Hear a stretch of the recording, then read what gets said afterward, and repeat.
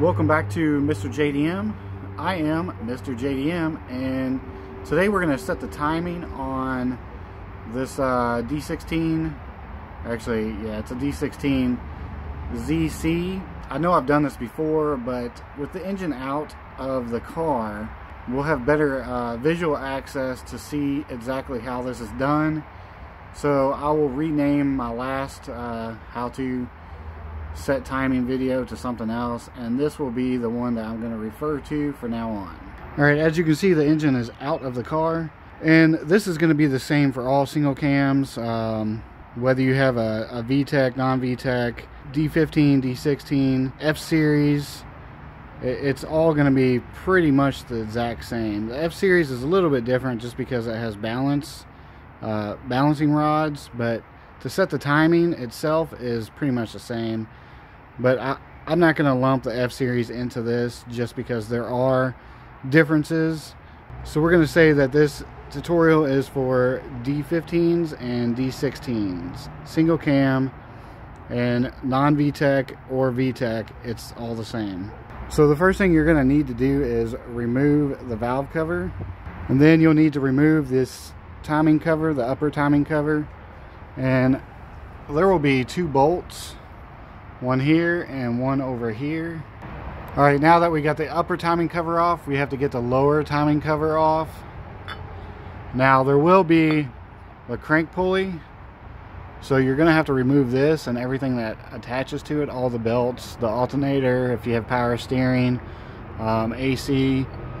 It's pretty simple. You have your 17mm bolt that holds it in, and you just unscrew that, and then your harmonic balancer or crank pulley will come off, and there will be a little pin that slides into that groove that you do not want to lose.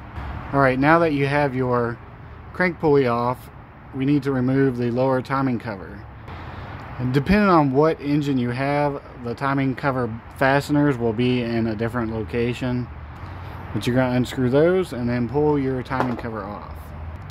Now that we have the lower timing cover off, this is what you're going to see. This is your tensioner.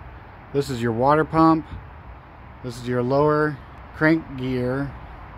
And then you have your camshaft gear. When you do this, you should always replace the water pump. There are only 4 bolts and then I guess a 5th one, and that's it. You'll have to remove the alternator bracket. It's pretty simple, and it'll save you a lot of trouble in the long run because you've already got this far. You might as well go ahead and replace that. Another thing you should always replace is the tensioner, because this thing will tend to wear out, and again, you're already this far, you might as well replace it. The tensioner also has this spring, connects here, and then to the bottom of the tensioner, there's a little hole. It's important to keep that connected. You don't want to forget to put this in. Another thing I should mention is you should remove your spark plugs, because with them installed, it creates compression when you turn the crank. And plus, you can easily and more accurately place the position of the crank gear in the location that it needs to be. So on your crank gear, you'll see that little notch right there. That's where the timing mark is. And then on the oil pump, there will always be an arrow. These two have to match up with each other.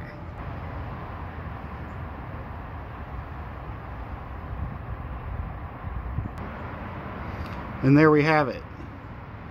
The arrow is pointing directly to that little notch. Now the next step to setting the timing is we have to set the cam gear in the right location. On the cam gear, you're going to have an up mark. You're going to have a little mark over here and a mark over here. Obviously the up mark has to be facing upwards. And then you want these two marks to line up with the top of the block.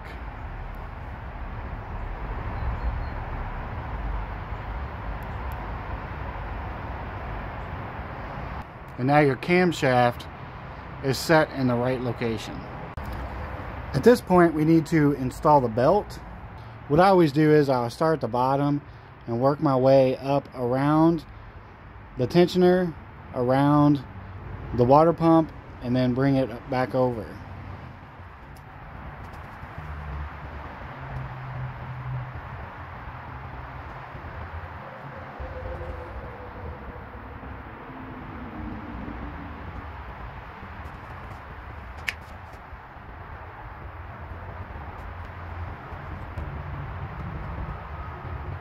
Now when you're pulling it up over the cam gear, you want to make sure none of your gears move, especially the bottom.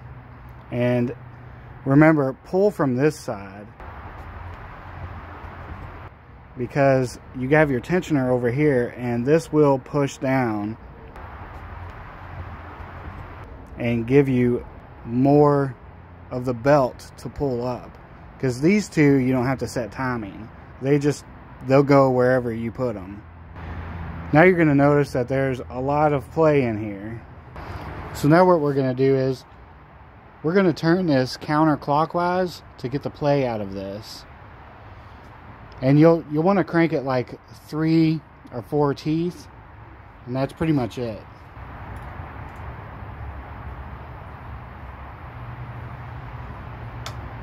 Now we got the play out of that, and the play is over here now. We're going to push the tensioner up and then tighten it down.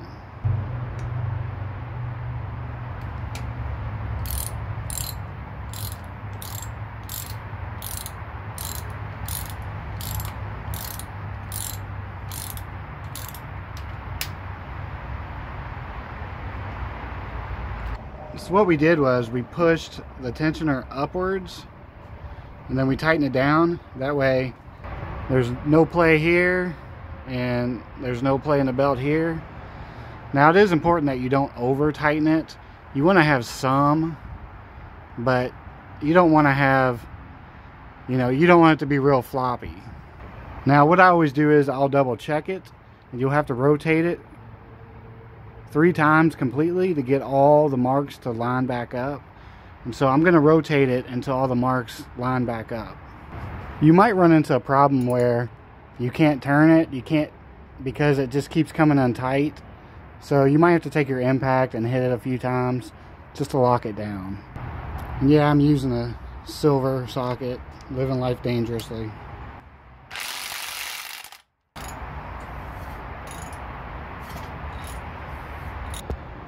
Alright, so we have our 2 marks right here that are even with the top of the head. And we have our little notch here that is pointed at the arrow.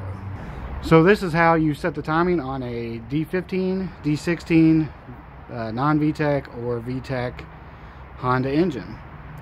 It's pretty simple, very straightforward. It's hard to mess up.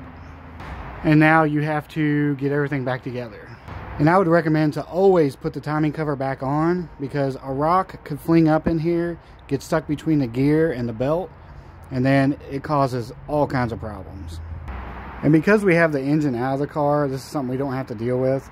But when the engine is in the car, you're going to have to remove your mount in order to get the timing belt over this. Because if you notice, the mount is here and it's attached to the frame.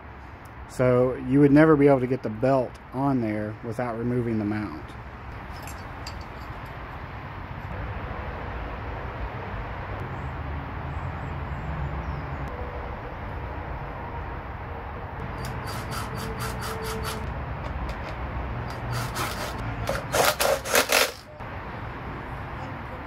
Alright, now we have this little keyway that goes into the crank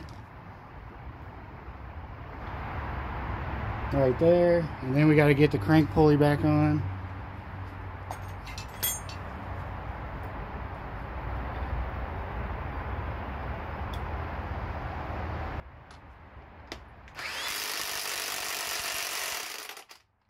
So when you set your timing with the distributor, I guess your firing order timing, you see these little marks on the crank pulley. What I always like to do is I'll fill them in let that dry, and that way when you do your timing you could see it a lot better. You have this little notch right here, and then these. When you look down with your timing light, you want these notches to line up here. When you look down, straight down, you want these to line up with your notches. And that's basically how you set your distributor timing with a light gun. So after editing the video, it's like 20 minutes long, so I'm gonna split the video into two and end it right here. But hopefully this helps you with you know, how to set the timing on the Honda D series engines. It's really pretty easy. I know some people, you know, probably look at it and like, oh my god, that's so complex, but it's honestly, it's really not. You know, if some dumbass like me can do it, you can do it. So anyway, I'm going to end the video here, and the next video we will get the valve cover on and finish replacing all the hoses on the intake manifold.